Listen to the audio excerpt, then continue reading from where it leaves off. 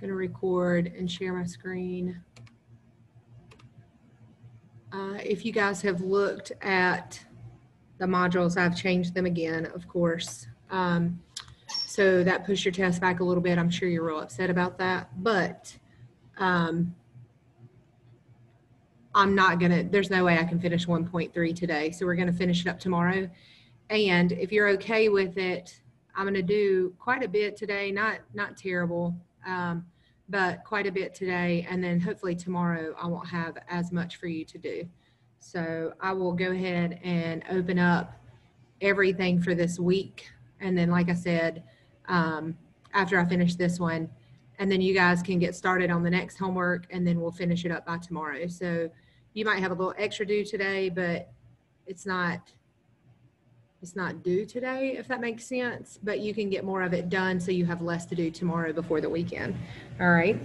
So we're starting on travel times to work again. Get my stuff in order right here. And the first thing that we're going to do is figure out your 5-number summary. And we're going to do that from just looking at this. We're not going to use our calculator. We can, but we're not going to. So the first thing that you want to do is find the median. So I'm going to mark them off with my highlighter so we can still see them.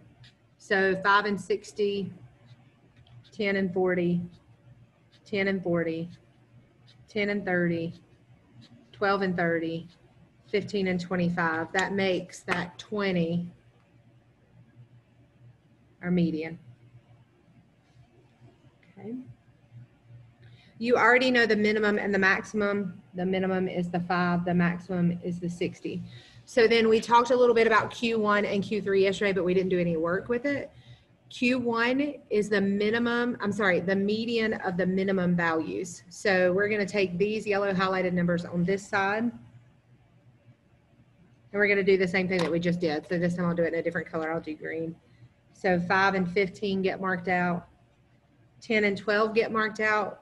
When you have two numbers, remember you average them together. Even though these are both the same, I'm going to write it down to get your Q1 at 10. Okay, same thing on the other side. We're going to mark out 25 and 60, 30 and 40. Now we end up with two numbers in the middle, so we're going to average those. 30 plus 40 is 70, divided by 2 is 35. Any questions on how we find Q1 and Q3? They're really, really simple. And again, your calculator will do it for you. I just want to show you by hand. If we have a huge set of data, I definitely do not want you to do it by hand. To find the IQR, we talked about this yesterday, was Q3 minus Q1. It has to be that way so that your range, your interquartile range is positive. So you want the highest minus the lowest to make it positive. So we do 35 minus 10, which gives us 25. Okay.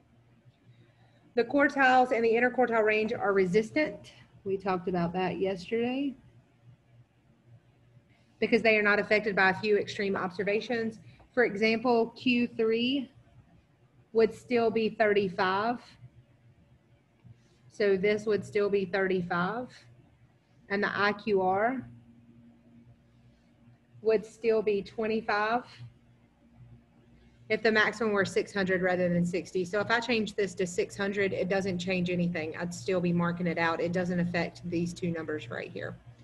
Okay. So finding and interpreting the IQR. In earlier example, we looked at data on travel times to work for 20 randomly selected New Yorkers. Here's that data again. It says find and interpret the IQR. So on this one, I want to do this one in our calculator. And this, when we do calculator work, it's going to take extra time. So that's why I said I know I'm not going to get done with 1.3 today. So I readjusted for that, and that's perfectly fine. We're going to go into stat and edit. And I have stuff in here, so I'm going to clear it out. I don't delete it, I clear it.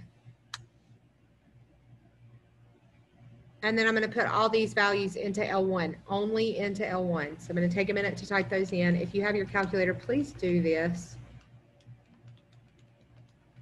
If you were sitting in the classroom, I'd make you do it.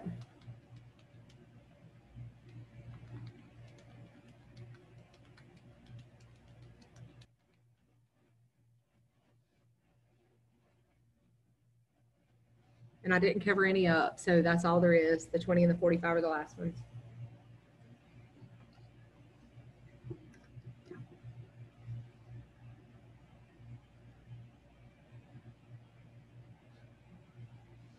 So all we did again was go into stat, and we're going to edit L1. Everything goes into L1.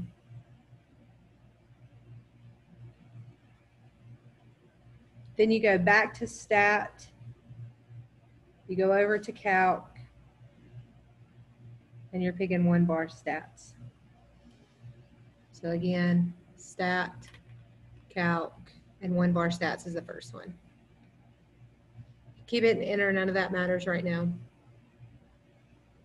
And if you scroll down, you'll get your 5-number summary. So your minimum is at 5. Your Q1 should be at 15.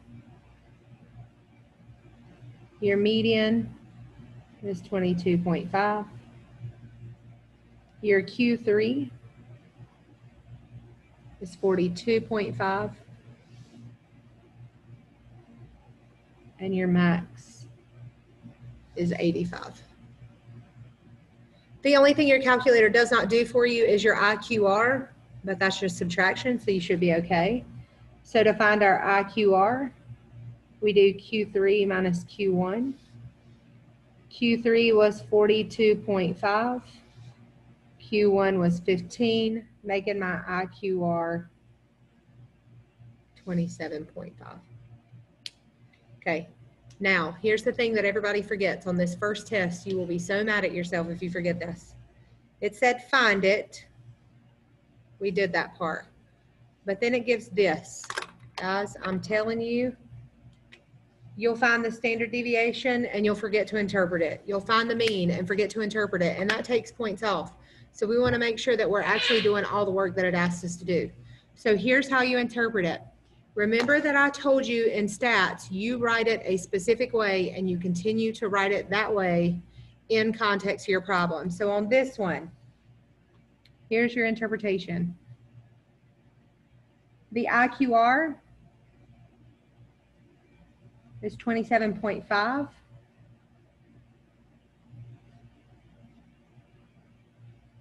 Which is the range of the middle half of data.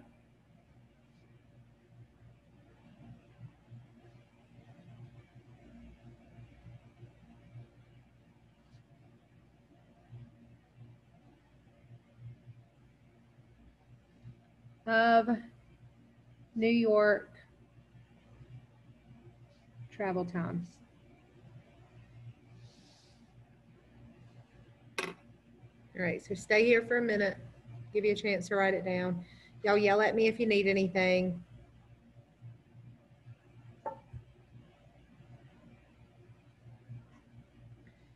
So when I tell you to interpret the IQR, this 27.5 will change and the context of the problem will change. Everything else is written exactly the same. Okay, so if I ask you to interpret the IQR and it's 50, you say the IQR is 50, which is the range of the middle half of the data, and then of whatever I told you the data set was. So I want somebody to interpret this IQR from the time before that. The IQR is 25, which is the range of the middle half of the data of North Carolina travel times to work. Yeah, absolutely. Perfect. So again, just make sure it's in context of the problem.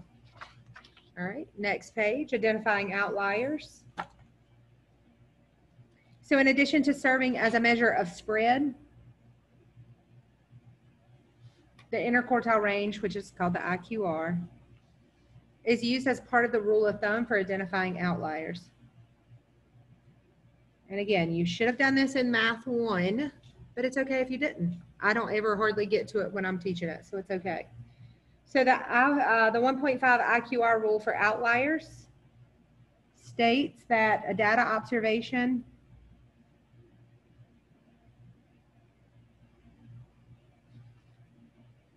is considered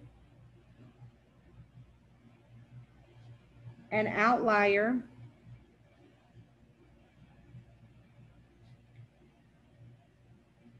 if above or below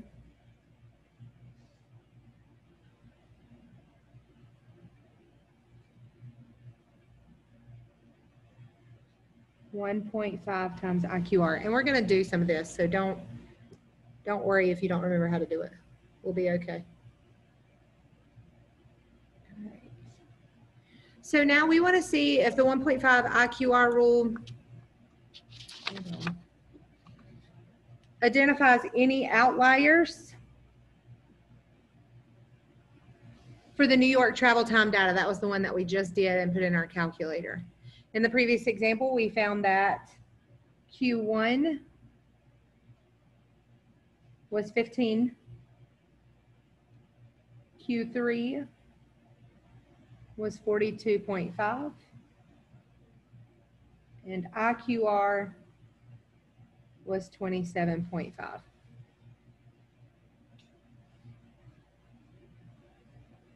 Okay, so that's just reiterating what we just talked about. For these data,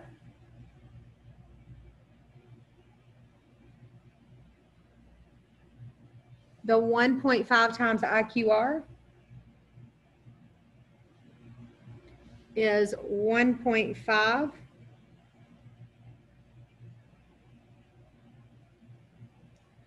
times our IQR is 27.5,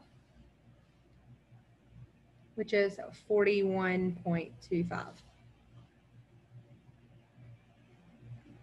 All right, so any values not falling between, remember it said lower than Q1, so Q1 minus 41.25, or above, so Q3 plus 41.25. If it's not above or below, it is not an outlier. So our Q1 was 15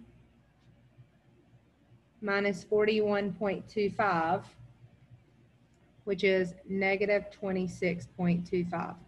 We did not have any values less than negative 26, so there was no negative travel time. So there are no low outliers, okay? So no low outliers. And if you need to put that on there, no travel time below 0, no travel time below negative 26.25. Then your Q3 was 42.5. We're going to add that to 41.25. And we get 83.75.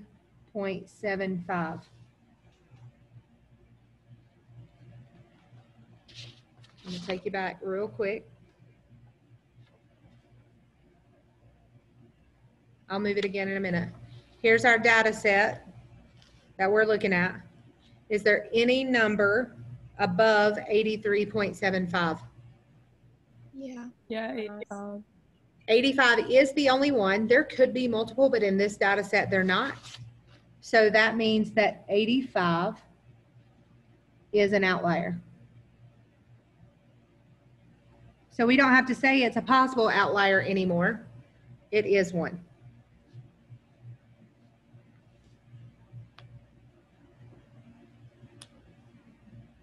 It has to be 1.5 away from one of the quartiles.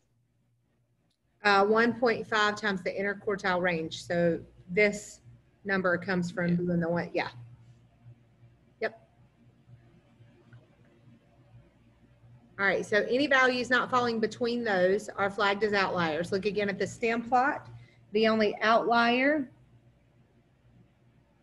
is the longest travel time, which is 85 minutes. The 1.5 times IQR rule suggests that the 3 next longest travel times are just part of the long right tail of this skewed distribution.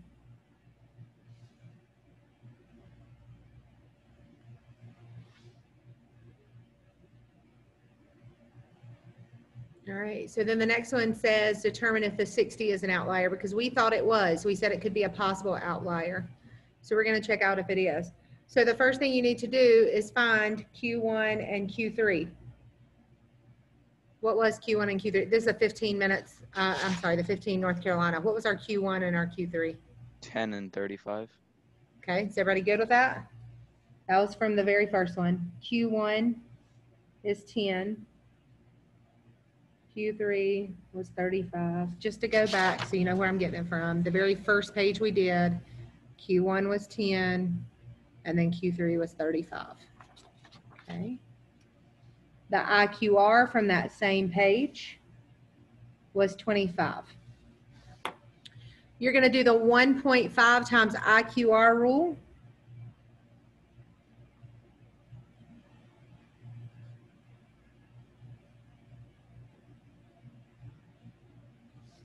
What is 1.5 times 25?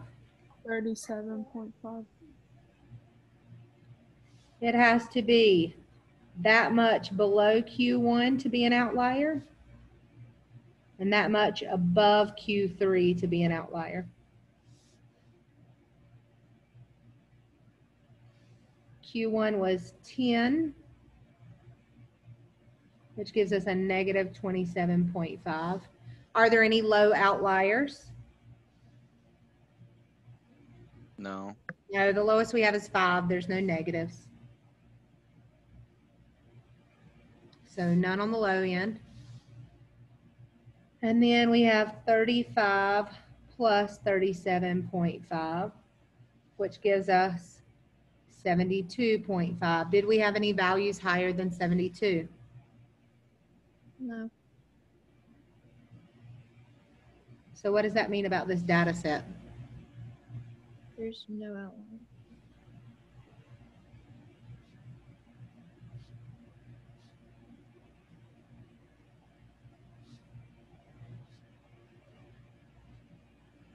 Good. There are no outliers in this set of data.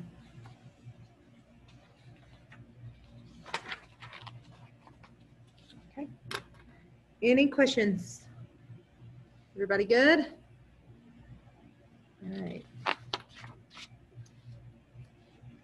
Whenever you find outliers in data, try to find an explanation for them. Sometimes the explanation is as simple as a typing error, like typing 10.1 as 101. Sometimes a measuring device broke down or someone gave a silly response, like the student in a class survey who claimed to study 30,000 minutes per night.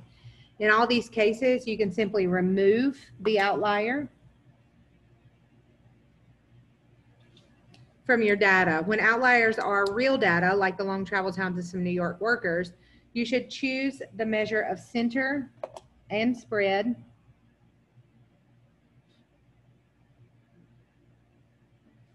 That are not greatly affected by the outliers. Okay, so which center and spread are not affected by outliers? Which center is not affected by outliers? Median. The median. And what did I tell you went with the median? It's like the standard deviation or whatever. That's for mean. So anytime you do mean, then you're going to do standard deviation. If you didn't pick it up, anytime you do median, you're going to do IQR. Okay. We've Median. done standard deviation. No, we have not. We will. All right. 5-number summary. Wait a minute. Let's go over something real fast. If the data is skewed, what do I use for center? Median. And I just told you median and range or IQR. They're both the same, okay? I mean, they're not the same number, but they're the same concept. What if it's symmetric? What do we use? For our center and our spread, sorry. Mean. Mean and, Standard deviation. yeah, and we'll get to that soon. So I'm just gonna keep writing it so that it's stuck in your head by the time we get there. All right. So the smallest and largest observations tell us little about the distribution as a whole, but they give information about the tails of the distribution that is missing if we know only the median and the quartiles.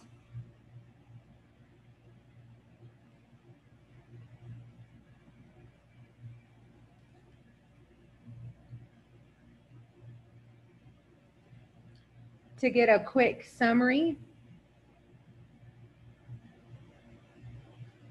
of both center and spread,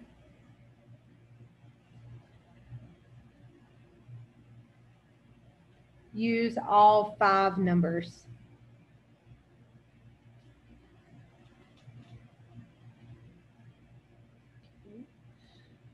So I showed you the box plot yesterday at the very end. These 5 numbers divide each distribution roughly into quarters. That's why they're called quartiles. About 25% of the data falls between the min and Q1. About 25% between Q1 and the median. About 25% between the median and Q3, and about 25% between Q3 and the maximum. And again, I drew that box plot for you yesterday at the bottom of your notes.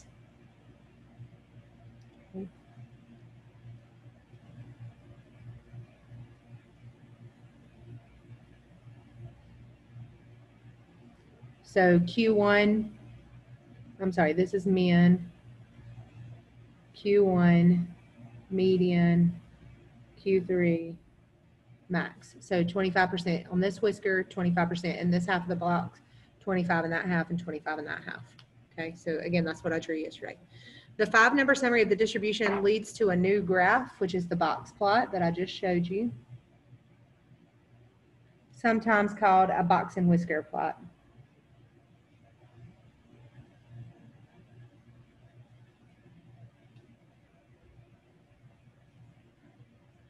All right, so how do you make a box and whisker plot? The first thing is find the 5-number summary.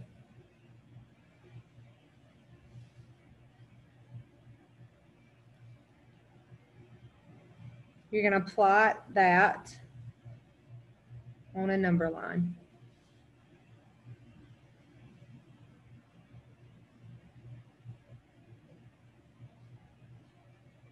Make a box between Q1,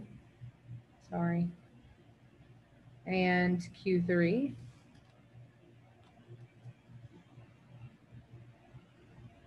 And then make whiskers from the min to Q1 and Q3 to the max. And we're about to make a box plot, so no worries, I'll teach you how to do it. So this is all on this page. We're going to the next one.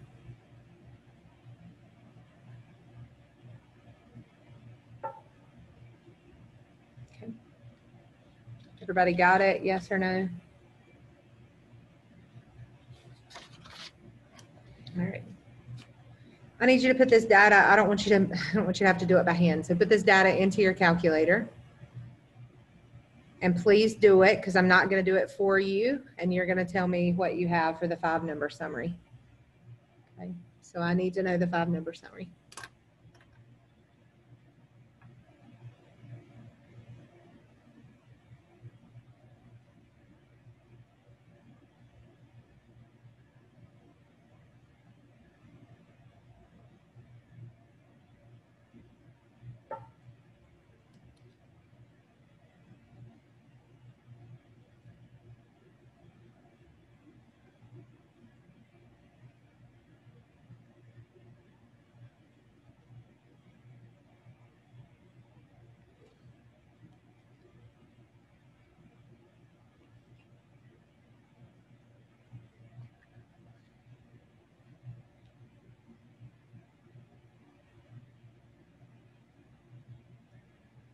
If you're not working on this, which you should be, but if you're not, what's your minimum value in this data set? You can do the min and max without doing any work. to 16. Somebody else tell me what your maximum is. 73. Anybody that's done the work have Q1, median, and Q3? How do you get to it again? You go into stat and you put it all in L1. Then you go back to stat, calc, 1 var stats. Okay. Anybody got them yet? One is 25.5. Perfect. If you didn't get that, you probably put a value in incorrectly. It's okay. Median, 34. 34. Q3, 45. 45. All right, so here's how we make a box plot. We draw a number line. Our number line has to go from, our minimum is 16, our max is 73, so I did 10 to 80.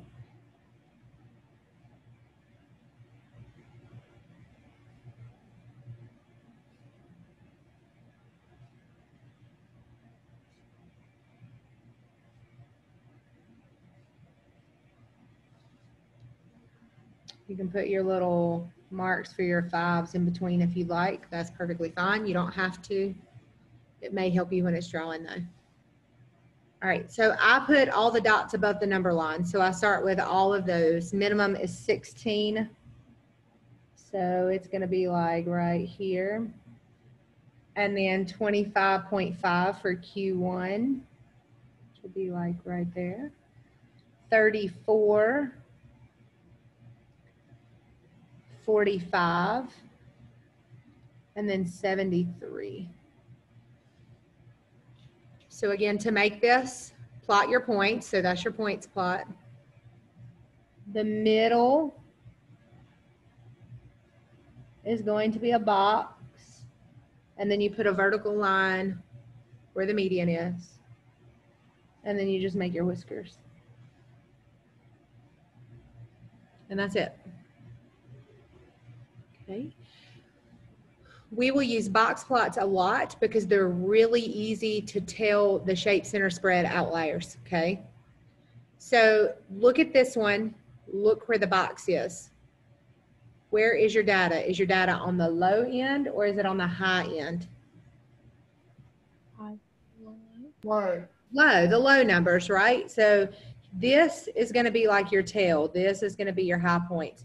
So wherever that box is, it's skewed opposite. So this box is the data that's on the right.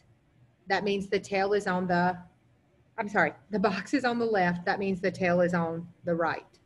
Okay. So again, if it's like this,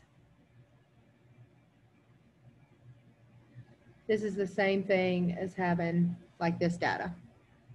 If the box is in the middle, that's symmetric. If the box is on the other end, that's like this. Does everybody understand that? So what shape is this one? And I have about 10 minutes left. When this is done, I'm going to be done, okay? Right. So I'd like to Left. put this page in this one. Skewed. Skewed what? Left. Where's the tail? Right, it's skewed right. Skewed right. We'll get it where you'll be right at it, okay? So it's just been a couple days. All right, the center. What's the only center that we know? Since it's skewed, we're going to use median. And where's your median? What do we say? 34. 34. Our spread, that's the range. We're going to use the range. We can use the IQR as well. It doesn't matter. So I'm going to do both of them.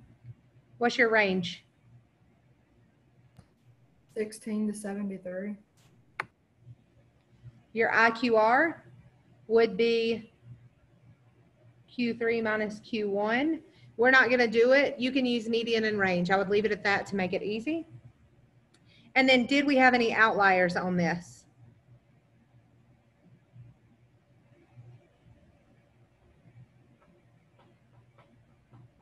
Did you guys do your coordinates? I mean, not your coordinates, but your list. Let me show you. I should have been putting them in too. All right, 16, 25, 24, 19, 33, 25, 34, 46, 37, 33, 42, 40, 37, 34, 49, 73, 46, 45, 45, 46, 28. All right, that is 20 of them. So if we do our second y equals and we turn our plots on, this is really good about this. Remember, I told you we're going to use one of the two. We're always going to use the one with the dots because that'll show us if there are any outliers. And then I'm going to zoom 9, and I might have something else in here, and I apologize. That's probably what it is. Yep.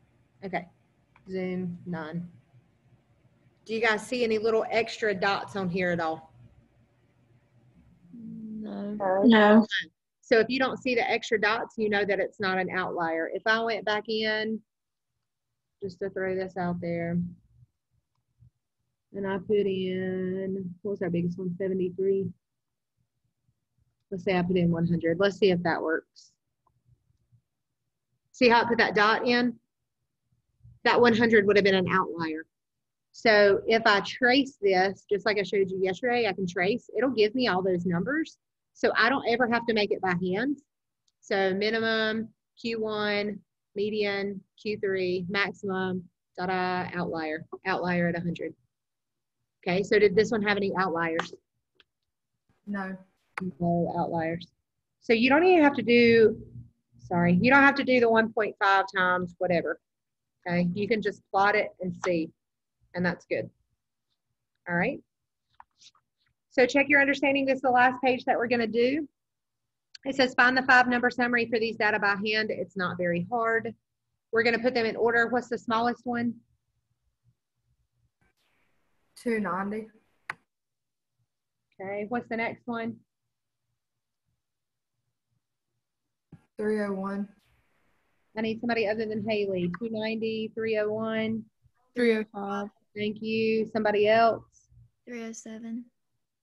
And there are 2 of those. Oh, sorry. 310, 324, and 345. Okay. Find the median. That's the first thing you do. Find the median. And we have 2 numbers. We could average them together, but we don't have to because they're the same. Okay. Is everybody good? You're going to split it because it's 2 numbers in the middle. All right. Q1, mark them out. We have these 2 left. What's in between 301 and 305?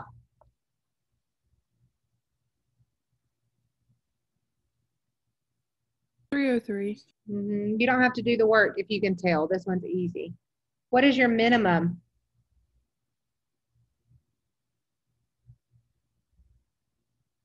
Come on, guys. I'm almost done. 290. Your Q3, we're going to do the same thing. Mark out. We get these 2 numbers. How do I figure out what it is?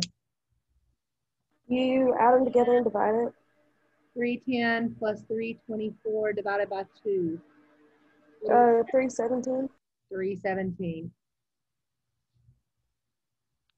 And then what's your max? 345. Thank you. All right, calculate the IQR, interpret its value in context. So the IQR is Q3 minus Q1. Q3 was 317. Q1 was 303, which gives us 14. 14. Remember, 14 is the range. This is how we interpret it. Interpret. Is the range of the middle half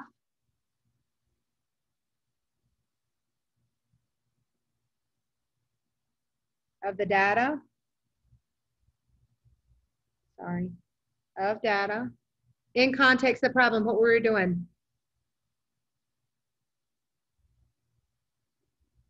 Dallas Cowboys offensive lineman.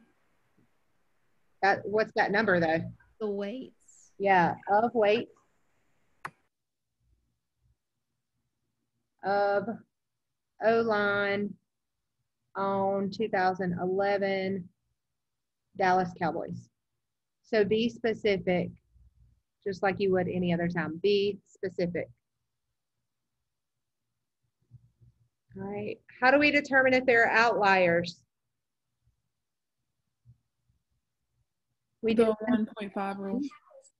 So 1.5, your IQR was 14, which gives us 20. 21. So we do Q1 minus 21 and Q3 plus 21. Q1 is 303 minus 21 is 282. Q3 was 317 plus 21 is 338. Were there values less than 282? No. No. No, and if you look on our list, 290 was the lowest, so no low. Are there any high? Was there anything higher than 338? Yeah. Yeah. What was it? 345. There you go. And then it says draw a box plot. I have about 2 minutes left. I'm going to get this in here. 290. I did it by tens, 300, 310, 320, 330, 340, and 350. And then remember, we're just plotting those numbers. So 290. We had 303, like this. We had 307, be really close to it. We had 317. And then we had 345. But I want to hold off for a minute on making my box plot because what did we know? 345 was a what? Outlier. So we Outline. need to leave it there. So if 345 was an outlier, what's my new max if I throw it out? 338. Not 338, but Oh. 324. So then this will be your modified box plot. So again, when you have an outlier, take it out and then make it that. That's all that we were supposed to do. So you're good. Don't go ahead to tomorrow's. We'll finish up these notes tomorrow and I'll give you time to do your work because I think it's quite a bit. Okay. It may not be. So did we have homework tonight? Yes. Okay. I think I opened it yesterday so you could start if you wanted to. Is it going to be modified, or should it cover everything that we've done? This is where I wanted to stop yesterday. This is what I Okay. wanted to get to yesterday. So then tomorrow we'll get the rest. All right, and it shouldn't take long. Is everybody good? I have a question. Okay, it might kick us out. All right, it's on 84 in the homework, so I'll go Okay. ahead and come back in. That's a good idea. I'm gonna stop this recording, and then if you need me, come back in.